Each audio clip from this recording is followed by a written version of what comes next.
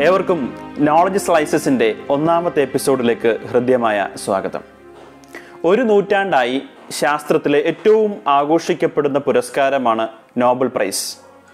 സാഹിത്യം, സമാധാനം, സാമ്പത്തിക ശാസ്ത്രം, ഫിസിക്സ്, കെമിസ്ട്രി, വൈദ്യശാസ്ത്രം എന്നീ 6 വിഭാഗങ്ങളിലായി എല്ലാ വർഷവും ഇത് സമ്മാനിക്കപ്പെടുന്നു. വ്യത്യസ്ത കമ്മിറ്റികൾ ചേർന്നാണ് നോബൽ ജേതാക്കളെ തിരഞ്ഞെടുക്കുന്നത്.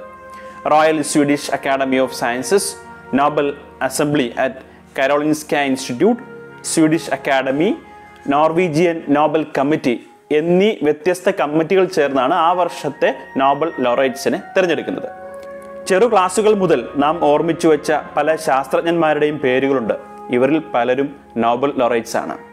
അതേപോലെ ഭാരതീയരായ നോബൽ ജേതാക്കളുടെ പേരുകളും നമുക്കറിയാം. പുരസ്കാരം നൽകാൻ ആരംഭിച്ച കാലഘട്ടം മുതൽ തന്നെ ഉൾപ്പെടുത്തപ്പെട്ടവരുടെ പേരിലും ഒഴിവാക്കപ്പെട്ടവരുടെ പേരിലും നോബൽ സമ്മാനം ഏറെ വിവാദങ്ങളിൽ ഉൾപ്പെട്ടിട്ടുണ്ട്. നോബൽ പ്രൈസ് ഒരു ലൈഫ് ടൈം അവാർഡാണോ? ഇത് മരണാനന്തര ബഹുമതിയായി നൽകപ്പെടുന്നുണ്ടോ? നാം അറിയേണ്ട അനേകം വസ്തുതകൾ നോബൽ പുരസ്കാരവുമായി ബന്ധപ്പെട്ടിട്ടുണ്ട്. ആനുകാലിക വിഷയങ്ങളെക്കുറിച്ച് കൂടുതൽ അറിവുകൾ നൽകാൻ ആരംഭിക്കുന്ന ഒരു വീഡിയോ സീരീസാണ് GK സ്ലൈസസ്. മത്സര പരീക്ഷകൾക്ക് തയ്യാറെടുക്കുന്നവർക്ക് സഹായകമാവുന്ന രീതിയിലായിരിക്കും ഇതിൻ്റെ സംവിധാനം. GK സ്ലൈസസിൻ്റെ ആദ്യ episode Nobel സമ്മാനങ്ങളെക്കുറിച്ചുള്ള സംക്ഷിപ്തമാണ്. Nobel and unusual price എന്നാണ് ഇതിൻ്റെ തലക്കെട്ട്. വ്യത്യസ്ത ഭാഗങ്ങളിലായി നോബൽ സമ്മാനത്തിൻ്റെ ഉദ്ദേശ ലക്ഷ്യങ്ങൾ, ചരിത്രം, വിവാദങ്ങൾ എന്നിവയിലേക്ക് ഒരു എത്തിനോട്ടം, അതാണ് ഇതുകൊണ്ട് ഉദ്ദേശിക്കുന്നത്. ഈ വർഷത്തെ നോബൽ ജേതാക്കളെയും അവരുടെ സംഭാവനകളെയും ഈ വീഡിയോ സീരീസ് വഴി അടുത്തറിയാം. ഏവർക്കും GK സ്ലൈസസിന്റെ ഒന്നാമത്തെ എപ്പിസോഡിലേക്ക് ഹൃദ്യമായ സ്വാഗതം. ആൽഫ്രഡ് നോബൽ വിശ്വ പുരസ്കാരത്തിന്റെ തുടക്കക്കാരൻ. എഞ്ചിനീയർ, ഇൻവെന്റർ, കെമിസ്റ്റ്, ബിസിനസ്മാൻ, മനുഷ്യസ്നേഹി ഇവയെല്ലാം ആയിരുന്നു ആൽഫ്രഡ് നോബൽ. എങ്കിലും 1.5 നൂറ്റാണ്ടിനിപ്പുറവും ഓരോ വർഷാവസാനവും നാം അദ്ദേഹത്തെ സ്മരിക്കുന്നത് മാനവരാശിക്ക് നൽകുന്ന കണ്ടുപിടുത്തങ്ങൾക്കായി നൽകപ്പെടുന്ന ലോകത്തെ ഏറ്റവും വലിയ അംഗീകാരത്തിൻ്റെ പേരിലാണ്, Nobel prize. Alfred Bernard Nobel 21 October 1833 സ്വീഡനിലാണ് ജനിച്ചത്. ആയുധങ്ങൾക്ക് വേണ്ടി സ്ഫോടക വസ്തുക്കൾ നിർമ്മിക്കലായിരുന്നു പിതാവായ ഇമ്മാനുവൽ നോബലിന്റെ പ്രധാന ബിസിനസ്. 1853 ക്രിമിയൻ യുദ്ധത്തിൽ റഷ്യയ്ക്കു വേണ്ടി ആയുധങ്ങൾ നിർമ്മിക്കുന്നതിൽ ഇവരുടെ കമ്പനി പ്രവർത്തിച്ചുവെങ്കിലും യുദ്ധത്തിനു ശേഷം കടക്കെണിയിലായി. ശാസ്ത്ര പഠനത്തിൽ, പ്രത്യേകിച്ച് രസതന്ത്രത്തിലും എഞ്ചിനീയറിംഗിലും ഏറെ താല്പര്യം പ്രകടിപ്പിച്ചിരുന്ന ആൽഫ്രഡ് 24-ാം വയസ്സിൽ ആദ്യത്തെ പേറ്റന്റ് ഫയൽ ചെയ്യുകയും ചെയ്തു. ലോകഭാഷകളിൽ ആൽഫ്രഡ് നോബൽ ആദ്യകാല അഭിരുചി പ്രകടിപ്പിച്ചിരുന്നു. നോബലിന് 6 ഭാഷകൾ നന്നായി സംസാരിക്കുവാൻ കഴിഞ്ഞിരുന്നു. നൈട്രോഗ്ലിസറിൻ ഉപയോഗിച്ച് നിർമ്മിച്ച ഡൈനാമൈറ്റ് എന്ന സ്ഫോടക വസ്തുവാണ് ആൽഫ്രഡ് നോബലിന്റെ ഏറ്റവും പേരുകേട്ട കണ്ടെത്തൽ.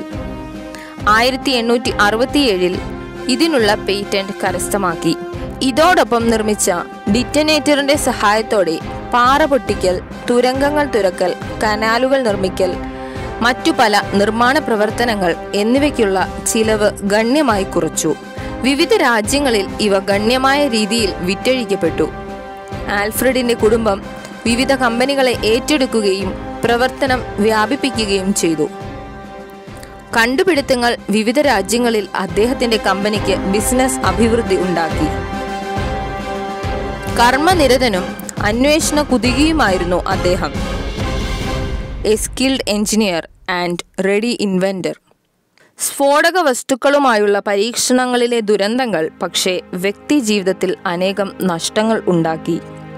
1864 29-ാമത്തെ വയസ്സിൽ സ്റ്റോക്ക്ഹോമിലെ ഫാക്ടറിയിലുണ്ടായ സ്ഫോടനത്തിൽ സഹോദരൻ എമിലിനോ ഉൾപ്പെടെ 5 പേർ മരിച്ചു.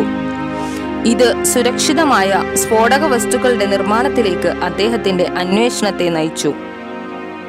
ഫ്രാൻസിൽ വെച്ച് മറ്റൊരു സഹോദരനായ ലുഡ്വിഗിന്റെ മരണവാർത്ത ആൽഫ്രഡിൻ്റെതായാണ് അന്നൊരു പത്രം തെറ്റായി റിപ്പോർട്ട് ചെയ്തത്. ആ വാർത്തയിൽ ഡൈനാമൈറ്റിന്റെ ഉപജ്ഞാതാവായ ആൽഫ്രഡ് നോബൽ എന്ന പരാമർശത്തിന് കുറ്റപ്പെടുത്തൽ ധ്വനി ഉണ്ടായിരുന്നു. എന്നേക്കും ഒരു തെറ്റായ കാര്യത്തിൽ അറിയപ്പെടുന്നതിൽ അദ്ദേഹത്തിന് വിഷമമുണ്ടായെന്നും പറയപ്പെടുന്നു. 63-ാം വയസ്സിൽ മരിക്കുമ്പോൾ തൻ്റെ പേരിൽ 355 കണ്ടുപിടുത്തങ്ങളുടെ പേറ്റന്റുകൾ ഉണ്ടായിരുന്നു. 1896 ഡിസംബർ 10 അന്തരിച്ച അദ്ദേഹം തൻ്റെ വിൽപത്രത്തിൽ തൻ്റെ സമ്പത്തിൻ്റെ ഭൂരിഭാഗവും മാനവരാശിക്കായുള്ള ഗുണപരമായ പ്രവർത്തനങ്ങളെ പ്രോത്സാഹിപ്പിക്കാൻ നീക്കിവെച്ചു. ഇതിനായി പിന്നീട് നോബൽ ഫൗണ്ടേഷൻ സ്ഥാപിക്കപ്പെട്ടു. ആൽഫ്രഡിൻ്റെ 5ാം ചരമവാർഷികത്തിലാണ് 1901 ആദ്യത്തെ നോബൽ സമ്മാനം പ്രഖ്യാപിച്ചത്. സമാധാനത്തിനുള്ള ആദ്യ പുരസ്കാരം റെഡ് ക്രോസിന്റെ സ്ഥാപകനായ ഹെൻറി ഡ്യൂനന്റിനും ഫ്രഞ്ച് സാമ്പത്തിക വിദഗ്ധനായ ഫ്രെഡറിക് പാസിക്കും ആണ് ലഭിച്ചത്. തൊട്ടു മുമ്പുള്ള വർഷങ്ങളിലെ പ്രവർത്തനങ്ങൾ കണക്കിലെടുത്തുകൊണ്ടാണ് ജേതാക്കളെ തിരഞ്ഞെടുക്കുന്നത്. ഒക്ടോബർ, നവംബർ മാസങ്ങളിലാണ് പ്രഖ്യാപിക്കുന്നത്. ഇത് സമ്മാനിക്കുന്നത് ഡിസംബറിൽ ആണ്. സമാധാനത്തിനുള്ള നോബൽ ജേതാവിനെ നോർവീജിയൻ പാർലമെന്റ് അല്ലെങ്കിൽ നോർവീജിയൻ നോബൽ കമ്മിറ്റിയാണ് തിരഞ്ഞെടുക്കുന്നത്. ഫിസിക്സ്, കെമിസ്ട്രി, എക്കണോമിക്സ് എന്നിവയ്ക്കുള്ള തിരഞ്ഞെടുപ്പ് നടത്തുന്നത് royal Swedish academy of sciences ആണ്. സ്വീഡിഷ് അക്കാദമി സാഹിത്യത്തിനുള്ള നോബൽ സമ്മാനാർഹനെ കണ്ടെത്തുന്നു. മെഡിസിൻ അല്ലെങ്കിൽ ഫിസിയോളജിക്കുള്ള നോബൽ സമ്മാന ജേതാവിനെ കണ്ടെത്തുന്നത് റോയൽ കരോളിൻസ്ക ഇൻസ്റ്റിറ്റ്യൂട്ട് ആണ്. 1969 മുതൽ ആണ് സാമ്പത്തിക ശാസ്ത്രത്തിനുള്ള നോബൽ സമ്മാനം നൽകി തുടങ്ങിയത്. ഇതിന്റെ യഥാർത്ഥ പേര് സ്വെറിയസ് റിക്സ് bank price in economic sciences എന്നാണ്. സ്വീഡനിലെ സെൻട്രൽ ബാങ്ക് ആണ് സ്വെറിയസ് റിക്സ് ബാങ്ക്. ഇവരുടെ 300-ാം ആനിവേഴ്സറിയോട് അനുബന്ധിച്ചാണ് നോബൽ ഫൗണ്ടേഷനുള്ള ധനസഹായത്തോടെ എക്കണോമിക് സയൻസസിൽ നോബൽ നൽകി തുടങ്ങിയത്. നോബൽ സമ്മാന ജേതാവിനെയാണ് നോബൽ ലൗറേറ്റ് എന്ന് വിളിക്കുന്നത്. നോബൽ പുരസ്കാരങ്ങൾ ഇതേവരെ 603 തവണ നൽകി കഴിഞ്ഞു. ഇതിൽ 962 വ്യക്തികളും 28 ഓർഗനൈസേഷൻസും ഉണ്ട്. ചിലർക്ക് ഒന്നിലധികം തവണ നോബൽ അവാർഡ് ലഭിച്ചിട്ടുണ്ട്. ആകെ 57 വനിതകൾ ഇതേവരെ അർഹരായി. 17-ാമത്തെ വയസ്സിൽ സമാധാനത്തിനുള്ള നോബൽ ലഭിച്ച മലാല യൂസുഫ്സായി ആണ് നോബൽ അർഹയായ ഏറ്റവും പ്രായം കുറഞ്ഞ വ്യക്തി. 2014 പോളിഷ് കെമിസ്റ്റ് ആയിരുന്ന മേരി ക്യൂറി ആണ് ആദ്യമായി നോബൽ സമ്മാനം നേടിയ വനിത. 1903 Antony Henry Becquerel, ഭർത്താവായിരുന്ന Pierre curiae എന്നിവരോടൊപ്പം ഫിസിക്സിൽ മേരി ക്യൂറിക്ക് ആദ്യത്തെ നോബൽ സമ്മാനം ലഭിച്ചു.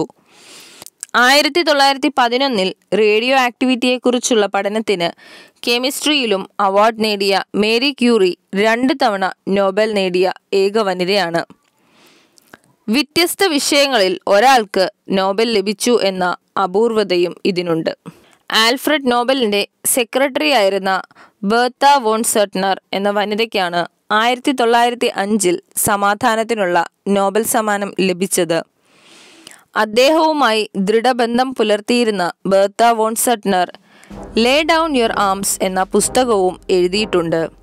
റിച്ചാർഡ് കുൻ, അഡോൾഫ് ബുട്ടൻഡാറ്റ്, ഗെർഹാർഡ് ഡൊമാക് എന്നീ ജർമ്മൻ ശാസ്ത്രജ്ഞർക്ക് ഭരണാധികാരിയായ അഡോൾഫ് ഹിറ്റ്ലറുടെ നിർദ്ദേശപ്രകാരം പുരസ്കാരത്തെ തിരസ്കരിക്കേണ്ടി വന്നു. 1938, 39 എന്നീ വർഷങ്ങളിലാണ് ഈ സംഭവം. ഇവർക്ക് പക്ഷെ പിന്നീട് അംഗീകാരം നൽകാൻ സാധിച്ചു. 1958 സാഹിത്യത്തിനുള്ള പുരസ്കാരത്തിന് അർഹനായ ബോറിസ് പാസ്റ്റർനാക്കിന് സോവിയറ്റ് റഷ്യയുടെ നിർബന്ധത്തെ തുടർന്ന് അത് നിരസിക്കേണ്ടി വന്നു. ഒരു തരത്തിലുള്ള അവാർഡുകളും സ്വീകരിക്കില്ല എന്ന് തീരുമാനിച്ചതിനാൽ 1964 സാഹിത്യത്തിനുള്ള നോബൽ തിരസ്കരിച്ചു ജീൻ പോൾ സാർട്രെ. വിയറ്റ്നാം യുദ്ധം അവസാനിപ്പിക്കുന്നതിനായുള്ള പ്രവർത്തനങ്ങളെ മാനിച്ച് ലീ ഡക് തോവിന് 1974 സമാധാനത്തിനുള്ള നോബൽ പ്രഖ്യാപിച്ചു. എന്നാൽ സമാധാനം ഇതുവരെ സ്ഥാപിക്കപ്പെട്ടിട്ടില്ല എന്ന് പറഞ്ഞ് അദ്ദേഹം അത് തിരസ്കരിച്ചു. 1979 ഫിസിക്സിൽ നോബൽ നേടിയ അബ്ദുസ്സലാം, സമാധാനത്തിനുള്ള നോബൽ നേടിയ മലാല യൂസഫ്സായി എന്നിവരാണ് പാകിസ്ഥാനിലെ നോബൽ ജേതാക്കൾ. അന്താരാഷ്ട്ര ഏജൻസിയായ international committee of the red ക്രോസിനു 3 തവണ നോബൽ ലഭിച്ചിട്ടുണ്ട്. സമാധാനത്തിനുള്ള നോബൽ സമ്മാനം ഒഴികെ മറ്റെല്ലാം വ്യക്തികൾക്കാണ് നൽകുക. നോബൽ പീസ് പ്രൈസ് സംഘടനകൾക്കും നൽകാറുണ്ട്. മരണാനന്തരം ബഹുമതിയായി നോബൽ നൽകാറില്ല. എന്നാൽ നോബൽ പുരസ്കാരം സ്വീകരിക്കുന്നതിന് മുമ്പ് മരിച്ചുപോയവരുണ്ട്. ഗോൾഡ് മെഡൽ, പ്രശസ്തി പത്രം, പുരസ്കാര തുക എന്നിവയാണ് നോബൽ ലൗറേറ്റിന് ലഭിക്കുക. നോബൽ ഫൗണ്ടേഷന്റെ വരുമാനമനുസരിച്ചാണ് പുരസ്കാര തുക നിശ്ചയിക്കുന്നത്. ഇത്തവണത്തെ കണക്കനുസരിച്ച് ഏകദേശം $11,57,368, ഏകദേശം 8.5 കോടി രൂപ ആണ് ഒരു full Nobel prize. Alfred നോബലിന്റെ ചരമവാർഷികമായ December 10 ഇത് സമ്മാനിക്കുന്നത്. നോബൽ സമ്മാനവും ഇന്ത്യയും 12 ഇന്ത്യക്കാർക്കാണ് ഇതേവരെ നോബൽ ലഭിച്ചിട്ടുള്ളത്. ഇതിൽ 5 പേർ ഇന്ത്യൻ പൗരന്മാരും 7 പേർ ഇന്ത്യയിൽ താമസിക്കുന്നവരോ ഇന്ത്യൻ വംശജരോ ആണ്. 1913 മഹാകവി രവീന്ദ്രനാഥ് ടാഗോറിന് സാഹിത്യത്തിനുള്ള നോബൽ സമ്മാനം ലഭിച്ചു. നോബൽ സമ്മാനം ലഭിച്ച ആദ്യ ഭാരതീയനും ആദ്യ ഏഷ്യക്കാരനും ഇദ്ദേഹം തന്നെ. 1979 സമാധാനത്തിനുള്ള നോബൽ നേടിയ മദർ തെരേസയാണ് ഈ ലിസ്റ്റിലെ ഏക വനിത. നോബൽ പുരസ്കാരത്തിലെ ഭാരതീയർ ഇവരൊക്കെയാണ്. In 1913, Rabindranath Tagore got Nobel Prize in the field of literature because of his profoundly sensitive, fresh and beautiful verse, by which, with consummate skill, he has made his poetic thought, expressed in his own English words, a part of the literature of the West. In 1930, C.V. Raman got Nobel Prize in the field of physics for his work on the scattering of light and for the discovery of the effect named after him. In 1979, Mother Teresa got Nobel Prize in Peace in recognition of her work in bringing help to suffering humanity.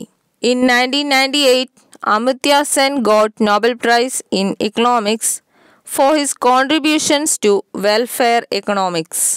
And lastly, in 2014, Kailash Satyarthi got Nobel Prize in Peace for their struggle against the suppression of children and young people and for the right of all children to education. പ്രിയ സുഹൃത്തുക്കളെ, ഈ episode ഇവിടെ അവസാനിക്കുകയാണ്. എന്നാൽ Nobel വിശേഷങ്ങൾ ഇതോടൊപ്പം അവസാനിക്കുന്നില്ല. ഈ വർഷത്തെ നോബൽ ജേതാക്കൾ, നോബൽ വിവാദങ്ങൾ എന്നിവ തുടർന്നു വരുന്ന എപ്പിസോഡുകളിൽ വിശദീകരിക്കാം. നിങ്ങൾക്ക് ഇത് ഇഷ്ടമായെങ്കിൽ മറ്റുള്ളവർക്ക് ഷെയർ ചെയ്യുക, ലൈക്ക് ചെയ്യുക. താങ്ക്